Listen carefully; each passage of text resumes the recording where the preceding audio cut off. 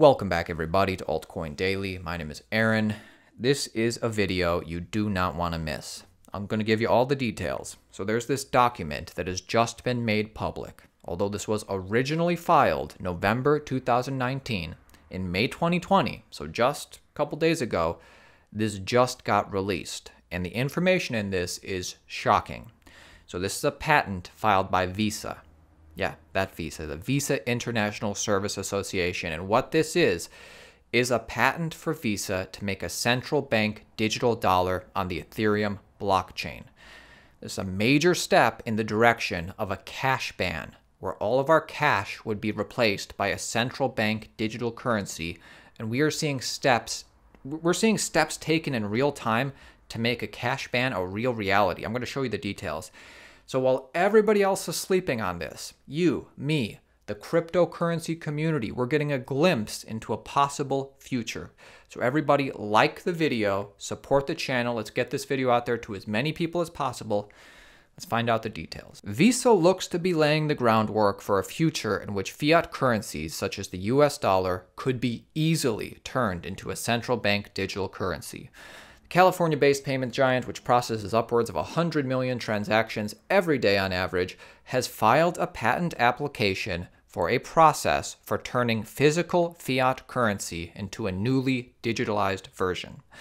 The filing, which was filed with the U.S. Patent and Trademark Office in November and made public on Thursday, says the system would be able to mint digital fiat currencies and keep a tally of all the issuances on the blockchain, managed by a central entity computer. The system would also remove physical cash from circulation. It's crystal clear.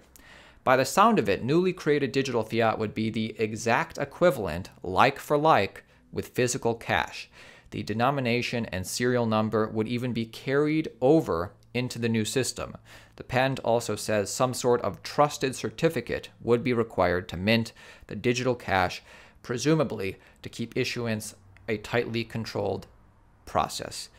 So this is specifically meant to get rid of physical cash and create a cryptocurrency, a centralized cryptocurrency, and really a central bank digital dollar. And if you look at the official patent that was filed, Ethereum is mentioned specifically multiple times. It is important to stress that just because Visa has filed this patent application doesn't necessarily mean it is intent on developing a digital fiat currency system. What it does show, however, is existing electronic payment firms, ones that have done extraordinarily well in the existing legacy system, are now also exploring innovations in the realm of money.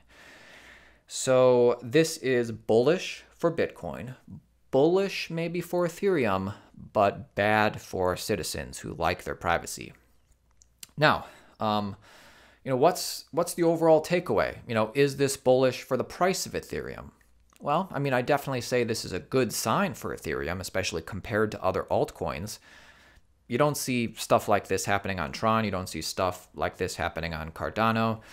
And obviously, again, to be clear, what we're talking about is a centralized cryptocurrency that's being built on the Ethereum blockchain that's being patented by Visa.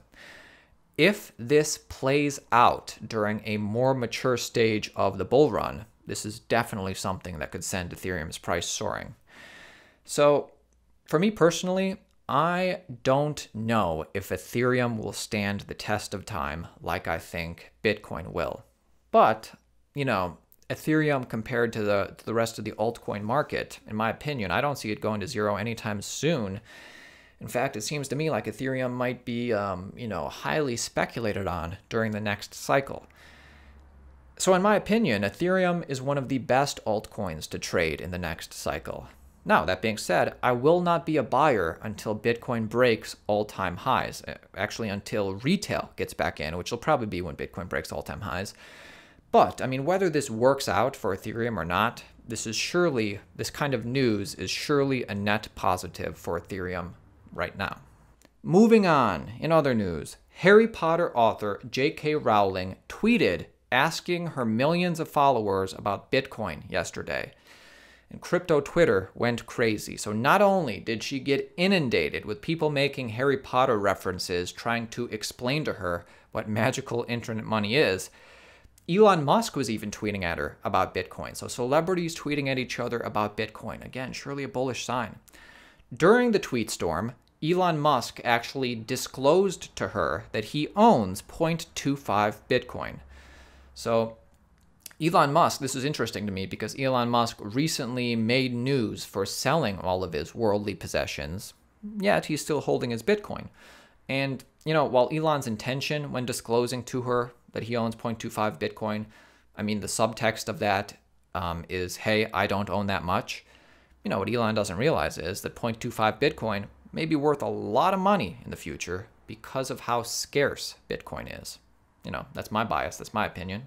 All right, before we get to some other recent news, I did want to bring to your attention this 50% off sale that Ledger is doing right now. It's the We Are the Bull Run 50% off a Ledger Nano S.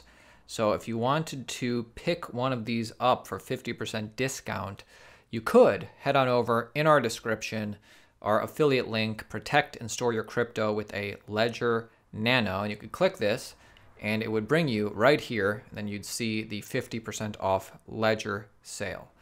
And also, if you wanted to get something beyond the Ledger S, you could go over to products. You could go over, you see they have the X or the S, and we could go to compare devices. And if we click on compare devices, I actually have both of these. I have both the Ledger Nano S, which is a bestseller, and the Ledger Nano X, which is a little bit newer, and also I think a bestseller. But the Ledger Nano X can hold a lot of it's Bluetooth. It's safe, but it has Bluetooth capabilities, and it can also hold a lot more coins. I think the Ledger Nano S can only hold like 3 or 4. The X can hold like 100. Now, if you're only storing Bitcoin or maybe Bitcoin and a few others, you might only need the Ledger Nano S because it's still just as safe. But I did want to let you know about the sale going on. So I'm pretty sure that means you can get a Ledger Nano S for around $30, which is a pretty good deal. I mean, if you think your crypto is going to be worth a lot of money someday, why not treat it as such? Protect it. And again, feel free to use the affiliate links in the description. Really helps us out, supports the channel in a way that doesn't really cost you anything extra. So moving on, a couple of quick pieces of news. Post-halving reality. 17% of miner revenue is now coming from fees. In the post-halving reality, Bitcoin miners' revenue has dropped by over 60%. So this is a reality, over time as halvings keep taking place. And again, we've only had 3, but over time, miners are going to get less and less from, mining blocks, and they're going to continue mining because they're going to make money through fees. So, because Bitcoin isn't going in the direction of a litecoin or a Bcash, and we're trying to have the most secure base layer there is, it's a fact that fees are going to be around, and in the future, fees will probably increase. Now, as a means of payment, like something to compete with Visa or Venmo, Bitcoin is not ready for that. That is not something Bitcoin can win at. But Bitcoin as digital gold, the fees and the speed, it's still, a lot better than what we have right now. And as digital gold, Bitcoin, I think, will do very well. But I wanted to, this is the reality. Miner fees are there. Next piece of news. Forget alt season. Bitcoin dominance registers golden cross in blow to altcoins. So, you could read through this article yourself. This doesn't really surprise me. Like I've been saying for a long time. Altcoins will have an alt season once retail gets back in, and near the end half of when retail gets back in. Most altcoins are shitcoins, only good for speculation, and most new people getting into cryptocurrency, they get into Bitcoin, but then they look for the next Bitcoin, or they look for that altcoin that really fits the in their mind, oh man, blockchain would be really good for this. So in my opinion, altcoins are great for making more Bitcoin. And, now is not the time, in my opinion, for that to happen. Now, if you're a trader, maybe you have different ideas than me, but it seems that Bitcoin dominance is increasing. And taking a look, not that we won't have very many rallies with altcoins like we've seen plenty of times throughout the past 3 years, but I'm talking about the big rally, like everybody talks about alt season. That's not going to happen until retail gets back in. Taking a look at the Bitcoin price, Bitcoin is sitting at 9,300. You can see that we've made a series of lower highs in the short time frame, and we're kind of consolidating. And yeah, see you tomorrow, guys. It is turning out to be a fantastic, magical Harry Potter, Elon Musk year. Visa, Ethereum.